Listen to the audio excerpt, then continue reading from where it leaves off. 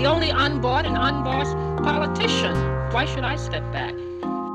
This is UNBOUGHT Power Hour with Rasha Mubarak.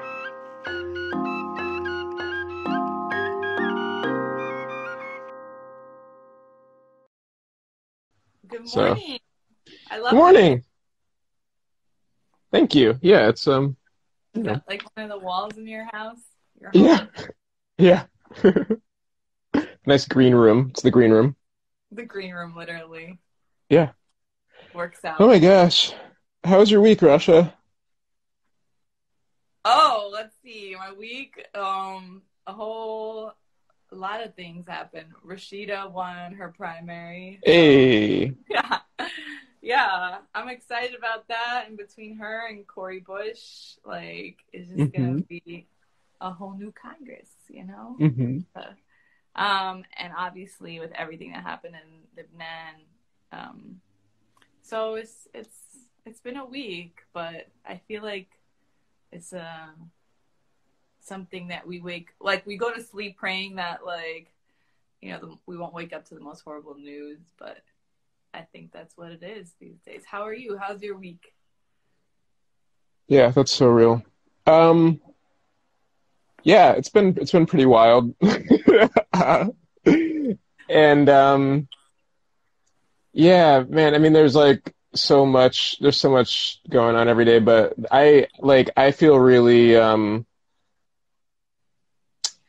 don't know, yeah, maybe, I mean, I don't know how we can talk about this or not, but yeah, what happened in Beirut really really messed me up, you know?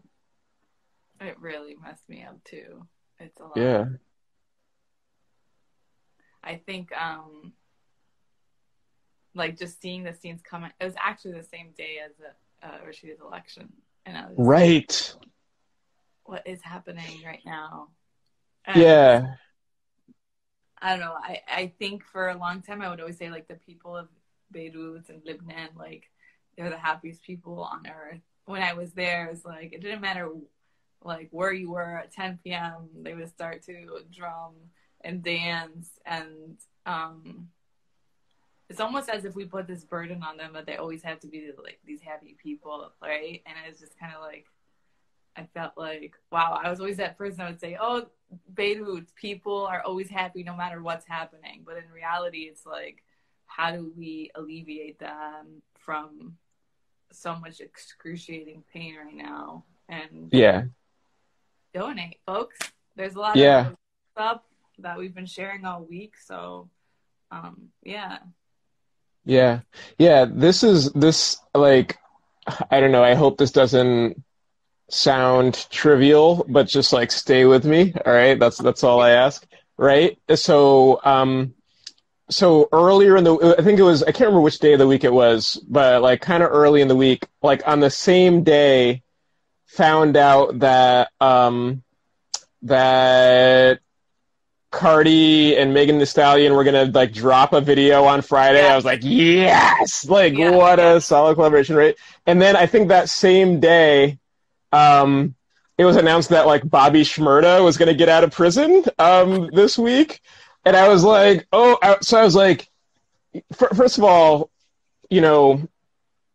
whatever. It's been a wild summer, in some good ways and just some intense ways, and it's been wild is a good word. Yeah, exactly, but there's just a lot of just really good music coming through that's been helpful, particularly Black music, Beyonce's Black is King, finally watched it with my pod the other night, and that was whatever, that would be expected, amazing. And the Flo Milli mixtape drop, which I've been really excited about. I'm just gonna put this out there. We don't have right? Okay, we don't have to get into this, and it's controversial, but I'm just gonna put this out there. The new Taylor Swift is solid. All right, if you're into that kind of thing. Taylor, I don't care what anybody says. Taylor's got some hits. So anyway, whatever. Good stuff. Primarily Black folks. Yeah, you know, Taylor, not a black musician, arguably one of the whitest, but Yeah, she's just not black, but super white. but blonde. She's blonde, you know, and but Taylor's got some bangers, so whatever. Point is, I've been, you know, it's been a roller coaster. I see you with the laugh emoji, Elisa. That's cool. It's all good. You know, I stan Taylor. Um, so whatever. It's been like wild summer. But music has been like one of those consistent things that I've been psyched about, right? And then I was like, yo, Bobby Shmurda's getting out, which like for, you know, whatever, like fuck incarceration. So, but, and also like just psyched about what that means for hip hop and for the culture, and people are like really psyched. So I was like, yes, this is going to be a solid week. Like, you know, it's going to be good. You know what I mean? Like Trump's not going to like fuck this up. And yeah, Beirut, like it was just so beyond, you know what I mean? Like I mean when I heard that something happened and then watched that video, it was so beyond like anything I could have imagined, you know?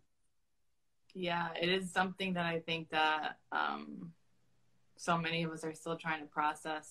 I'm sure with people on the ground, but I think what is just they've gone through so much, like the people of Lebanon, but also the refugees there, the Palestinians, the Syrians, the aggression of Israeli forces, their own government. It's just they haven't in so many years been able to catch a breath, right? They're still it's like survival mode of trying to be like it's trying to survive your survival mode. I feel like, and it's, you know. Yeah. I mean, like, you know, the last year, not so much in the United States, but around the world was just like a year of revolt. This year in the United States, so shout out to Black-led rebellion, cool. Yeah. But last year it was like Chile, you know, Iraq, Ecuador, Haiti, Puerto Rico, Hong Kong, and, you know, Lebanon. And like honestly, I found what was happening in Lebanon to be, you know, one of, if not the most like moving to me, you know what I mean? Like it felt so deep. And like so much was being stirred up, and so it's on one hand it's so intense to go from that to even the situation before the explosion in Lebanon was like rough, you know what I mean? Like really intense poverty and inequality, and yeah, I remember I've been derived from basic negligence of their government or just occupation of Israel from years and years. And it's a lot. And I think seeing the people of Lebanon protest in the street, I showed the world that, like, this is how we do it. This is how we unite. Like, and like, you've seen the people of Lebanon, like, unite in a way that was so powerful that resonated with all of us across the globe, right? So to see that now and how just amplified their pain has been, and just it's a lot. But you know, they are resilient, but they also bleed, they also cry, they also feel, right? Like this idea of what resilience is doesn't mean that it's not hard to rebuild and continue to rebuild from what you're rebuilding from before. So it's just this cycle, I think, that keeps happening in Beirut, and how people are impacted. Yeah. I mean, yeah, I'm thinking about when just like what you just said about cycle, like I'm thinking about I was listening to a report on the radio where like you know, an older Lebanese woman was talking about like surviving the Civil War and being really reluctant to participate in some of the protests because like she wanted so bad like stability for her children, right? Like she didn't want them to go through it, and so just like trying not to rock the boat. But then after this, she was like, "Look, it doesn't matter. Like whether we fight or not, because of the people running this country, my children are growing up in a world where they're dealing with this kind of violence and inequality. So now I'm in the streets, you know." Yeah. I just think about like how also there's always like, you know, a disconnect between some of generational population, like within I think the Lebanese community, but the Arab community, but just like how, yes, everyone was in the streets, but it was really led by the youth. And I think that speaks volumes, right? Like, but speaks volumes in a sense, like to your point, is that this generation is having to constantly, like, this is their life. How do we make change, but also how do we survive in this moment, in this world, in this life? And I just can't imagine what it's like right now, considering everything that's led up to it. And the global pandemic, that's just a whole nother layer on top of it, right? So people that are already impacted by the poverty there, or inaccessibility to medical relief, any of that, right? So what does that even look like? Yeah, exactly. Just shout out to my goddaughter, Aurora. I see In the chat. I love it. Yeah, you know, I mean, yeah, no, I so appreciate that, because it's like, you know, yeah, it's like what happens when you have crisis in crisis. You know what I mean? Like, and that's just true.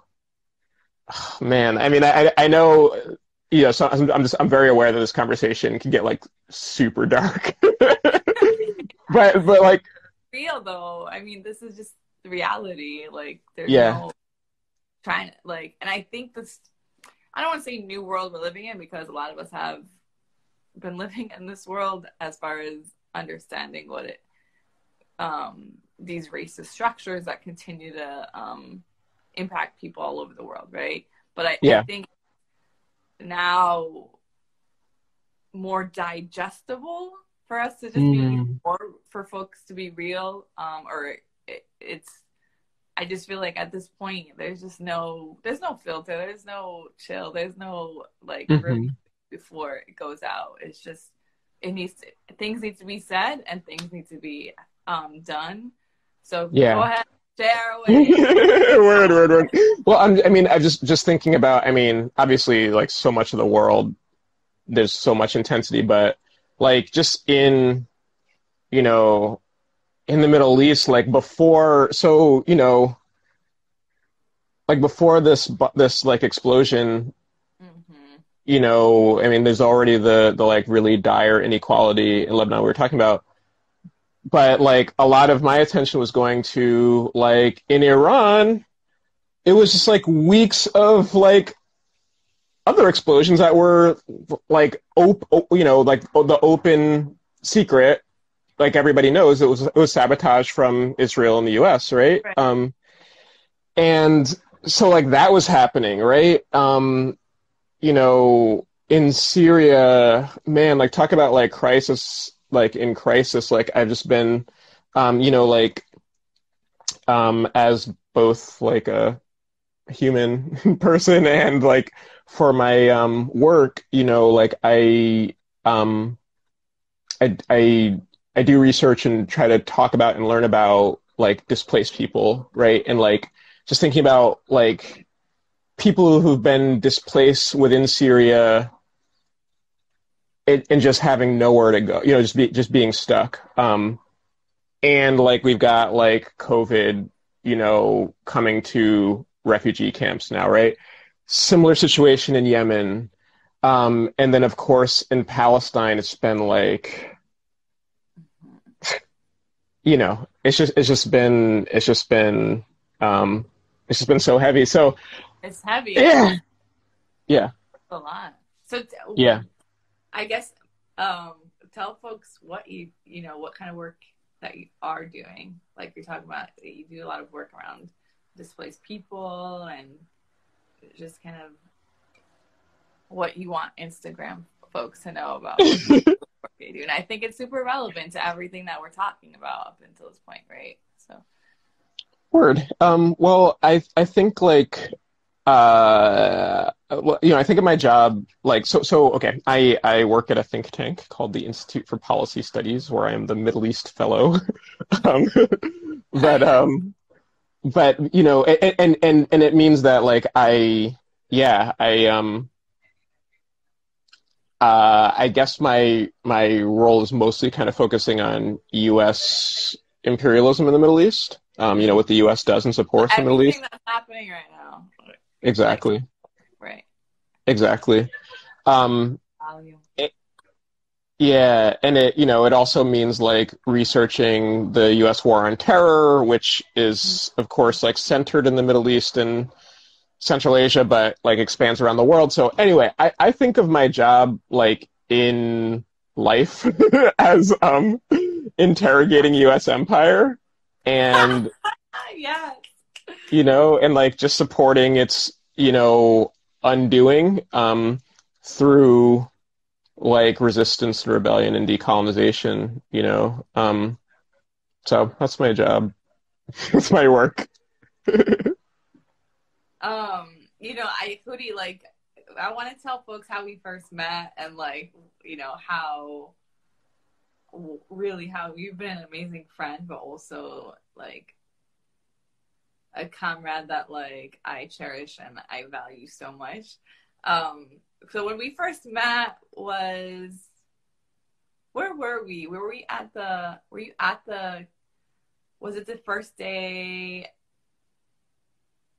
at the university? It was at Howard University. Yeah. Okay. Yeah. So, Howard Law School. okay. And like you had invited some of the delegation from Palestinian delegation to speak or be a part. And I was just like mind blown about how much of a genius you were, but also like how intentional you were. And I think after that we clicked, right? So, but also how we continued to be in a relationship and like you were there for me when a lot of like 2018 elections and how I never forget like sitting at a coffee shop and just like pouring my heart out to you about everything that happened in 2018 elections and how folks, even progressive folks in Florida specifically, were trying to keep Palestine out of the equation. Specific how many ways I was marginalized in that work, and just seeing your face, one, it's a breath of fresh air, but two, just like you holding that and carrying that and helping me like remember like that this is the world that we're living in, as far as this is what resistance looks like. And so from there, I started to think about kind of work I want to do. I don't want to compromise my values. I don't want to forfeit anything that I believe in. So that's what led me to UNBOUGHT Power. Right. And you are one of the few people that I looked into for advice and trusted.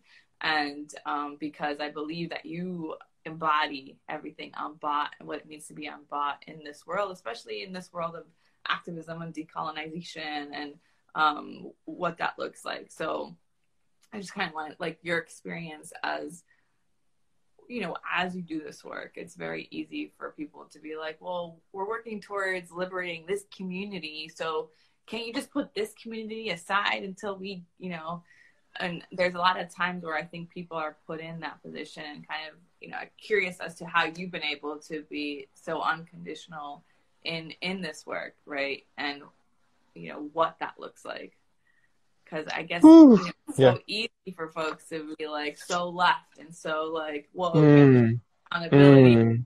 is like what it really Mm. like. People are quoting Dr. Angela Davis, but like, are we practicing like Mm-hmm. a lot of this? So I just kind of put that out there. Like, you've been an amazing person in how, Unbought Power came about, but also how you've been there for me as a friend, and what it really means to be in a relationship is to struggle together within the struggle. And so I kind of just wanted to, thank you, and just, what your thoughts are on that. Well, I'm so, like, I feel so, like, such immense gratitude to be in relationship with you. And, yeah.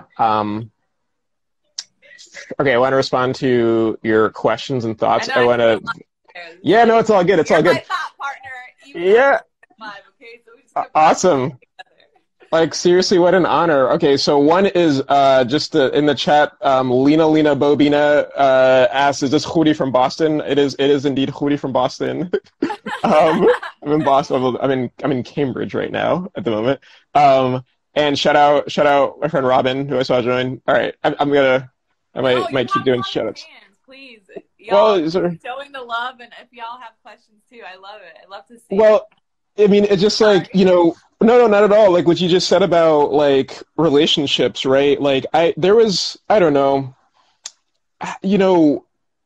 whatever. I think relationships are kind of the essence of being human.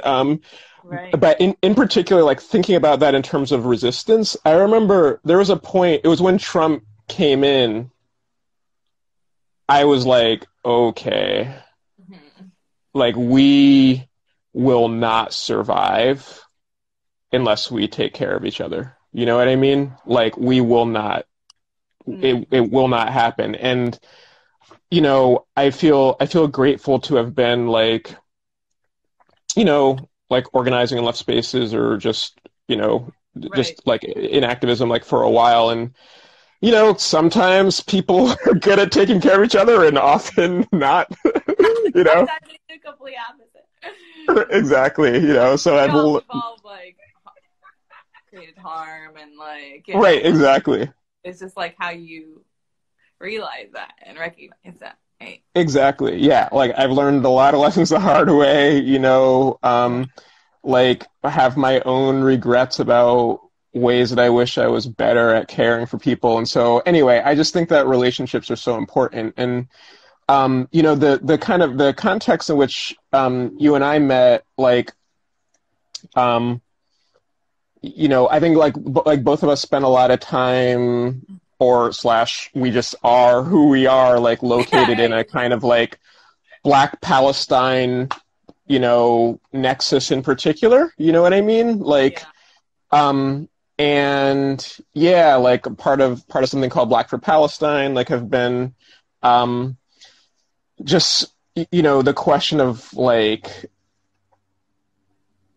being in solidarity with the Palestinian freedom struggle and thinking about like Black liberation and the ways that Black liberation are bound up with everybody's liberation, and like that Black Palestine connection in particular being just like a powerful space that I feel really lucky and grateful to kind of be located in. So anyway, when you ask like, like what I've learned, just like what I've learned about like trying to, I don't know, man, like be grounded or committed in a way that feels genuine.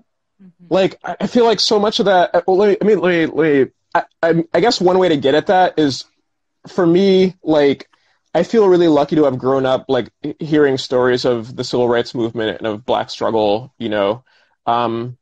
before me, and like learning on a basic level, like, wow, okay, here's what happened in the 1960s. Here's what happened during the time of slavery. And learning about people who were incredibly courageous. I when I was a kid in my hometown, Albany, New York, shout out Albany. Oh, We got how many books up here?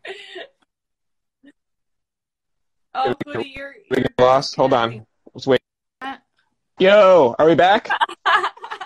Oh my gosh, so sad, but It's so okay. nice. Here you I'll are. have to talk to folks. Lena said she missed the part how we met, you and I. We met at Howard University. Khury was helping organize this really dope panel for one of the classes on Black Palestine solidarity. But welcome back. Thank you. Thanks for everybody's patience. You know, it's funny. Like I shout out my hometown and then like just got cut, but whatever. Albany. Oh yeah, I know exactly. Yeah, and it's over. All right, so you know, Albany gets no respect. Whatever. Anyway, so when I was a kid, you know, my church that I went to was it was a stop on the Underground Railroad. You know, for people escaping slavery, and like I remember, like you know, we would have Sunday school in the basement, and there were like hiding places where like escaped enslaved people were, you know, people who would escape slavery would hide on their way to north, you know, to freedom. And just thinking about, like, learning about not only the risks that those people took, you know, for their freedom, but also, like, the risks that people took in solidarity with them, you know what I mean, to build this network that extended from the South into upstate New York and into Canada. So anyway, I just, like, I feel very lucky that I grew up with a background that wasn't like super political, but it was this idea that you're such a humble bumblebee. You're just like, I mean, you're like magic, amazing. You're like, you know, I just feel really grateful. I'm like all out in awe. You're humble. I mean, it's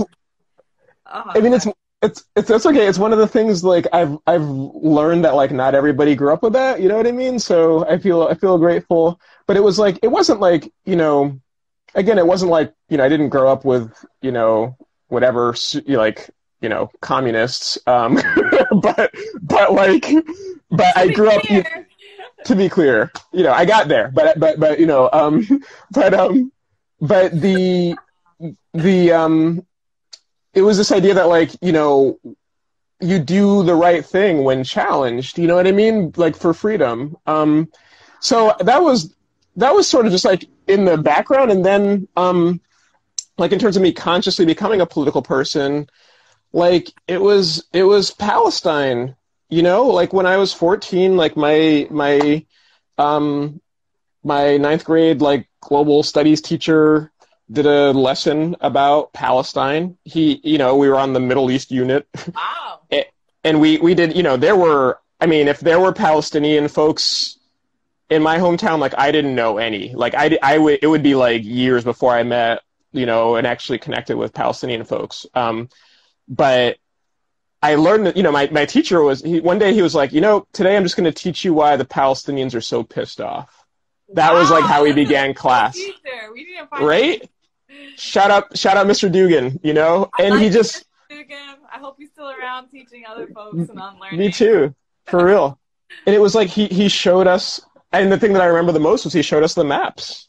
You know what I mean? Of like what land was, you know, in possession of Palestinians and how Palestinians were dispossessed. And I was like, is this for real? Like, you know, at a young age, like you just think people do what's right, and that they understand what's right, is wrong. But in reality, when you learn that at an early age, that people don't operate from that, they do quite the opposite, like systems of oppression and all that, and people in power, right? So yeah. Right. And also, like, I heard a very different story about Palestine. Like, I actually had heard, like, you know, I was, like, a social studies nerd, so I read through my, like, textbook in 6th grade, and it had, the last chapter on the 20th century or whatever, it had the whole people without a land for a land without a people, like, the whole thing. And it was, like, I remember it even had the thing, it was, like, you know, the Israelis made the desert bloom, and it was like a photo of these flowers, and I was like, wow, flowers in a desert. Like, I didn't know anything. I was like, wow. Talk about what? Optics. Like, you just associate like flowers blooming with like no. Yeah. Yeah. Yeah, exactly. And so that's the story that I grew up with, and I actually, this is like a funny or it is whatever, it's just a life tidbit. Yes. When I was in so I was a Boy Scout as a child. I don't know if you're still there. You're good? Okay. Yeah, I'm there. Can you hear me? Yeah. I'm like, there's a Okay. little trauma there every time it starts to like cut out. I'm like, no, Khury. Okay, I know. So real. I know. We're gonna get through this. So yeah, so I was a Boy Scout, and I was part. Oh, are you there? Oh, there we go. You there? Yeah, my phone is down. Yeah. Yeah, it's okay. The Instagram doesn't want me to tell this story about Boy Scout life, but We're gonna try again. I'm going to make it quick. My Boy Scout troop met at the Jewish Community Center, and so I had like all these friends in my Boy Scout troop who were Jewish kids, and like a lot of them when we turned 13 were getting trips to Israel for the bar mitzvah, right? And they would come back and be like, oh, you got to go to Israel. It's so cool. You know what I mean? Like, and that's what I was learning. That's what I heard, and I heard about like the kibbutzim and like, these are like these little socialist societies, and how cool. So I wasn't just somebody who had never heard about Palestine. I heard the Zionists about Palestine, Wow, so it's and you wouldn't just learn about like what's happening in Palestine. You've been actually like you were being taught like about Zionism and like being fed Zionism. Yeah, and I really like honestly I really identified with it. You know what I mean? Like because the story it's a compelling story. I mean, we know the history of how Jews have been treated. You know what I mean? And when I learned about the Holocaust, like it became, I think about, when I think about the kind of like these things that I learned about in history that formed like my like moral compass and like and kind of political compass, and still today, like these feel like foundation. It's like history of slavery, and the treatment of black folks. It was the genocide against native people of this place. It was the U.S. atomic bombings of Hiroshima and Nagasaki, and today is Nagasaki Day. 75 years ago today, the U.S. dropped the atomic bomb on Nagasaki. Like learning about that changed my life, and it was the Holocaust. Like those were the 4 points of my compass for like, at the foundation of my worldview. And so age too, like yeah, I learned about that. Yeah, so anyway, like the idea, like the kind of Zionist myth was so compelling, especially I didn't understand this at the time consciously, but for like a black kid coming into an awareness of what it meant to be black, like the idea that this group of people who've been oppressed for thousands of years finally come out on top, they get their own country, they make the desert bloom. It was so compelling. Mm-hmm. So when I was in class that day and my teacher was like, there's another side of this story, I was like, what? Wow. Yeah. And then was it like when you heard it, were you hesitant of the information being presented, or was it like, okay, that makes sense? You know what? I felt compelled to like investigate it, to learn about it, because I was like, I never heard that. And so, and again, I didn't know Palestinians, Yeah. And so, yeah, I ended up, this is like I volunteered at this really rad place in Albany called the Social Justice Center. And they had this like, yeah, really rad. It was an awesome hometown. Shout out Albany again. Like really cool. This is like it was great. Yeah.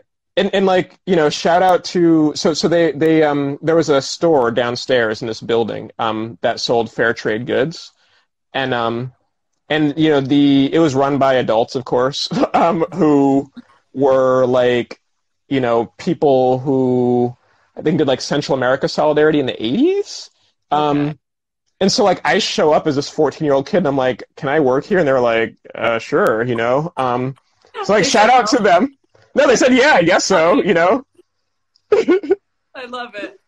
Yeah, so like shout out to those adults for letting this like weird, teenager hang out. And anyway, they had Middle East Report, the magazine. And they had all this stuff about Palestine. So I just like read it. You know what I mean? And I was like, anyway, the point is like I felt like I needed to learn about Palestine, and I read some stuff, and I was like, okay, this story is for real. This is a group of people. You know what I mean? And like I'm with them, and like there was a button. They sold buttons at this store that I volunteered at, and they had a button that said "End the Occupation." And there was a point at which I was like, all right, I'm ready to buy this button, like put it on. And like I put it on, I wore it to school, and like a bunch of my friends, like in a group, walked up to me and they were like, you need to take that button off. And I was like, what? And that was the thing, is like it was like first I learned that like Palestinians who were not, who were a group of people who were not part of the story that I had heard, and then learning that, yes, this is a real group of people involved in the freedom struggle. And then once I decided that I was with them, I learned immediately that there was a price to pay for that. Right. A huge price.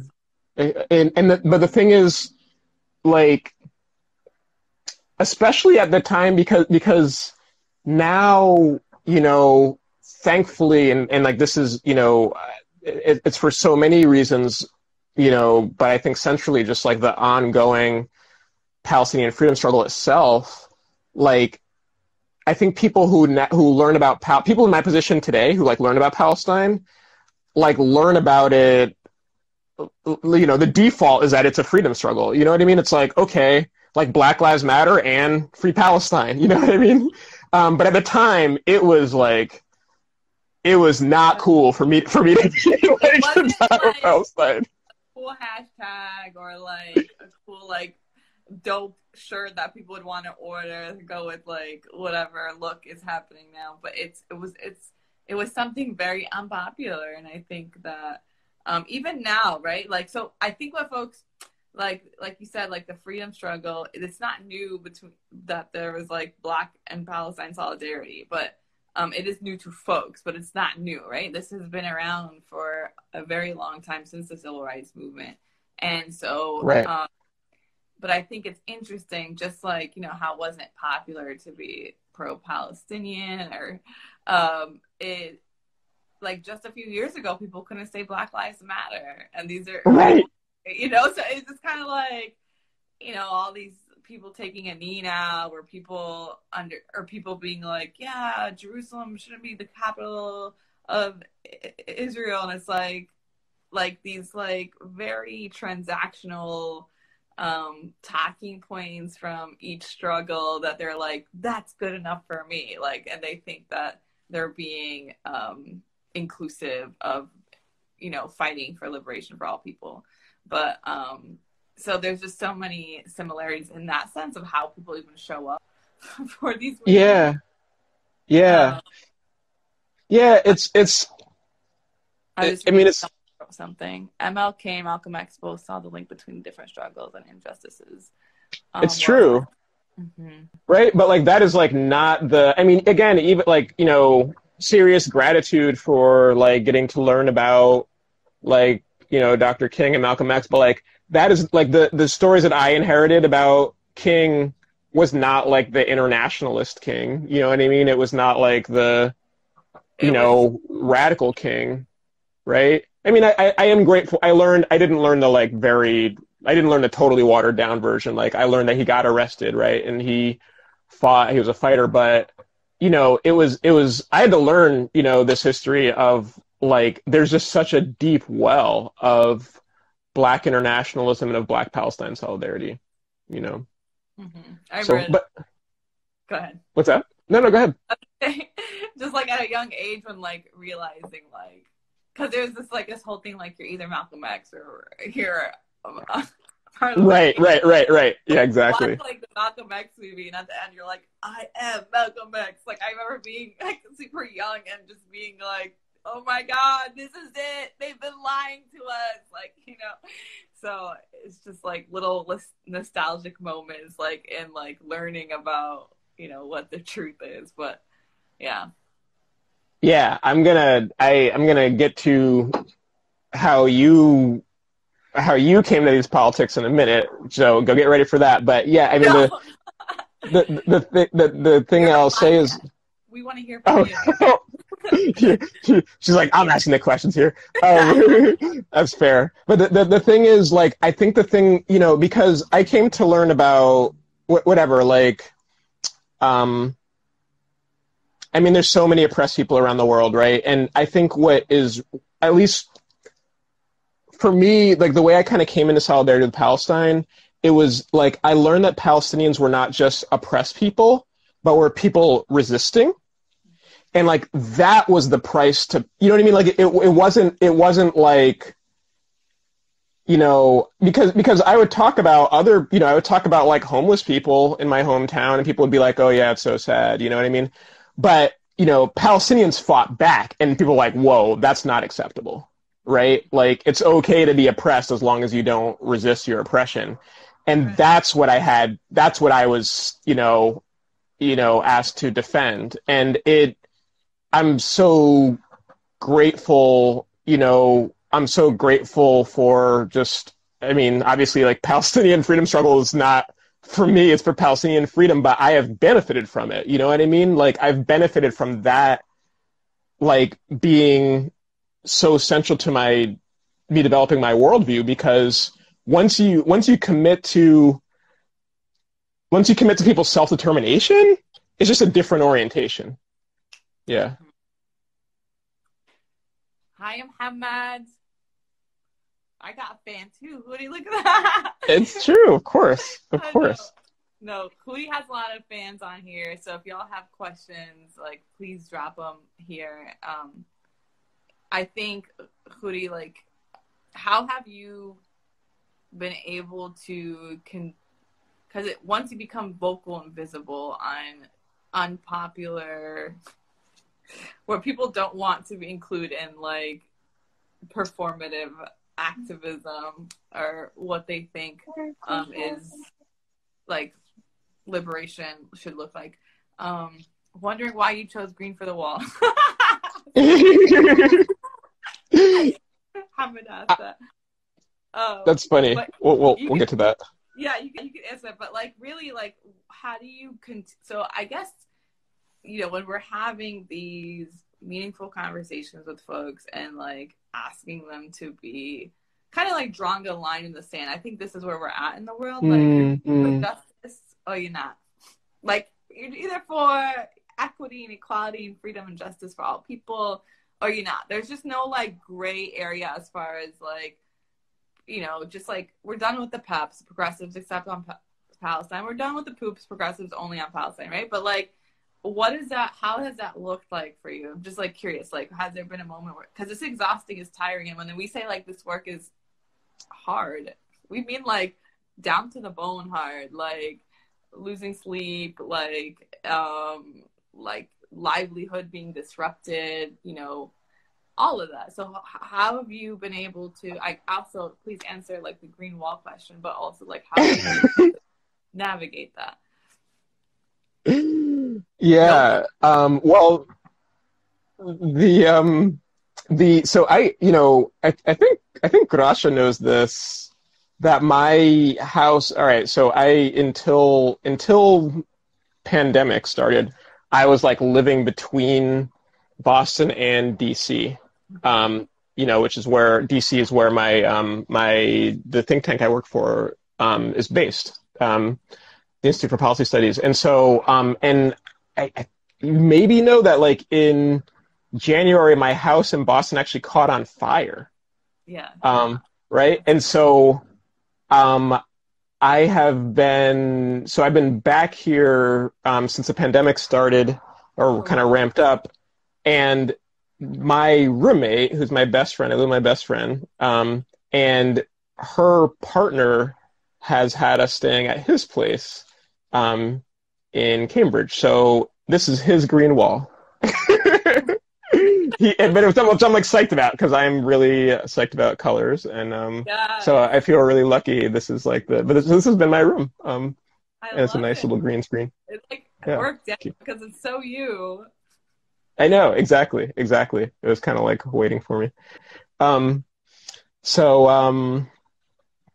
yeah, but like I don't know. I guess I try to. So okay, I'll say this. Like on one hand, so I feel like it's like a balance. Like just like navigating um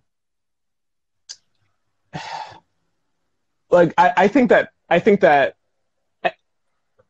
like it's like I'm fighting for our freedom, right? Like we're trying to get free, and that's gonna happen like in our lifetimes. I think actually sooner than we think. Really. Um oh yeah, absolutely. I think, you know, it's coming. And um so, you know, when I organize, when I learn, it's with the understanding that like we're getting free, like this is happening. You know what I mean? And it's there are it's like history affords us these opportunities, you know, because it's not all the time that you can have like a transnational, you know, global revolt. Mm. But there are times when it comes, you know what I mean? Like the last time it came was in the 60s. And that was like the whole kind of, you know, colonized and formerly colonized world, you know, was rising, right? Right. And within the colonizing world too, there were risings, right? And like this was an opportunity. And so that opportunity, absolutely believe that it's unfolding now, what we're experiencing. I mean, like we were just talking before about last year, Lebanon, Mm. Ecuador, Chile, Puerto Rico, Haiti. I mean, you know, And we were and like, this is it. This is it. This is what. And it's like every time something like, there's always opportunity for us to radicalize others around us in those moments. But exactly, yeah, yeah. And it comes in waves, you know what I mean? And it doesn't all come at once. But and every situation has its own particulars, but there's a resonance, right? I mean, I think that's it's one of the things that's so special about Black Palestine solidarity is like it's not like they're not identical, you know what I mean? Like I don't know what it's like to be Palestinian, but when I talk to Palestinian comrades or when I read Palestinian comrades, it resonates. I'm like that is so familiar.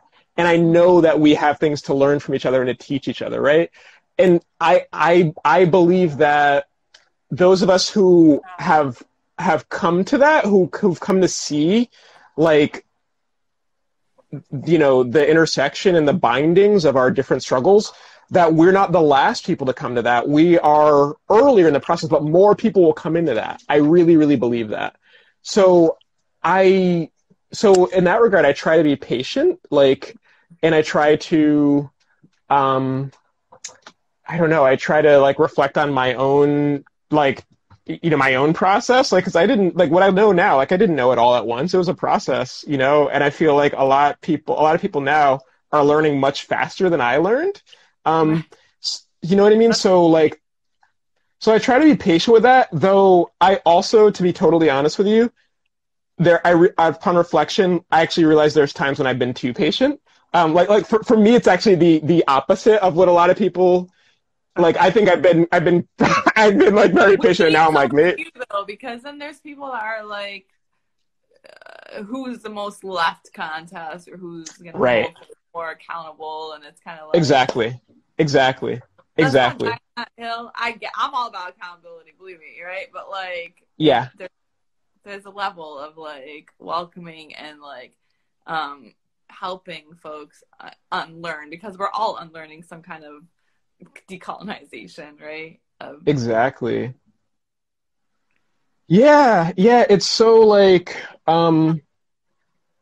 yeah, just like thinking about this summer, like reflecting on this summer and what I made a point about like the George Floyd became like a global solidarity movement, right? So yeah, there's like different iterations of what can unite freedom struggles, but like not to say it didn't exist before, but maybe amplify it, right? right. Yeah, like and like I mean, just thinking about like the process like of coming to a different level of understanding.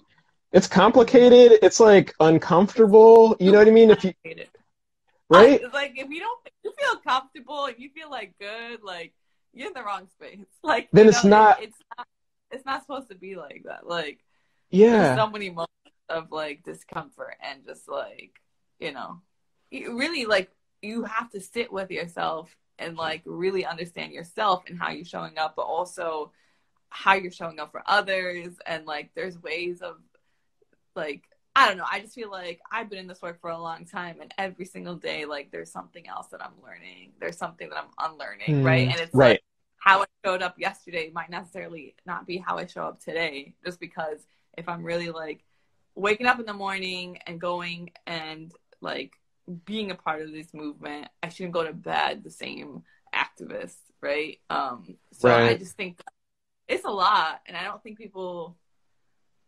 everyone understands that all the time. So it's just, even for a long time, it was hard for me to understand. It's kind of just like, because I could be that person that's like, hello, you there yet? Because I need you here. But of course. People that create harm, and it is that needs to be held accountable, right? But it's kind of like, I think my biggest frustration is people that deem themselves so progressive and like, be appointed, like they'll be like appointed, like for instance, AOC of Florida. Like, nah, you're not that, because AOC will say things like, I don't care if you're Mexican or Palestinian, children don't belong in cages. Where people in Florida, they can't say the word Palestine or Palestinian. Like, so for me, it's like, my frustration is when they are aware and they're intentionally leaving it out to push their own agenda, whether that's political, individual, organizational, and thinking that they will have more wins if they do that, and not really understand, right, that we're never, if you do win, it's temporary, it's not a true win, and that's not what freedom look like for any folks, right? So right.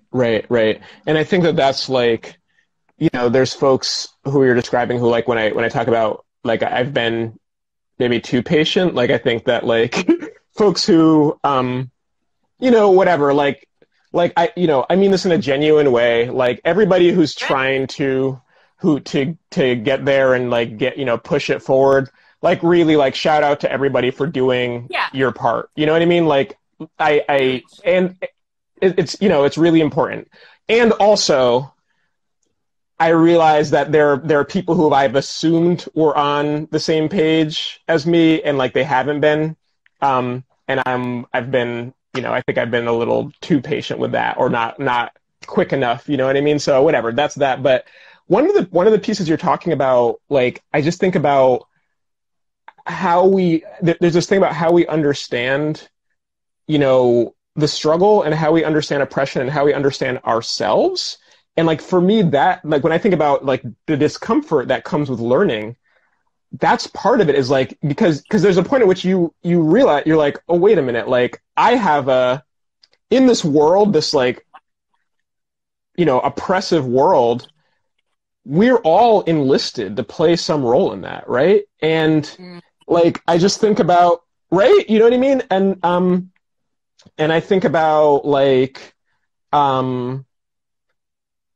like in Black for Palestine, like one of the things that's been really powerful about that space is like circling back again and again to the fact that like Black people are actually like not only not the only oppressed people in the world, but there are times when we are enlisted in the oppression. You know what I mean? Like we have comrades, you know, in Black Palestine who are Ethiopian, who go to Palestine and see Ethiopian Israelis on the checkpoint, and they're like, whoa. Yeah, like, I thought we were the oppressed, and now I'm looking at, like, this is a person who looks like me and speaks my language and is the oppressor, right? Or even the... Like, transferring oppression? Do you think it's a case of that? Oh, what do you mean when you say transferring? Like, because they're, like, kind of like when you're oppressed and then it's not healed and you transfer it to...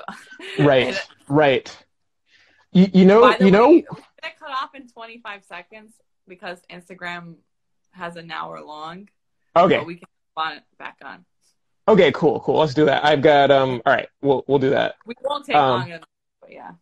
I want to properly give you your time.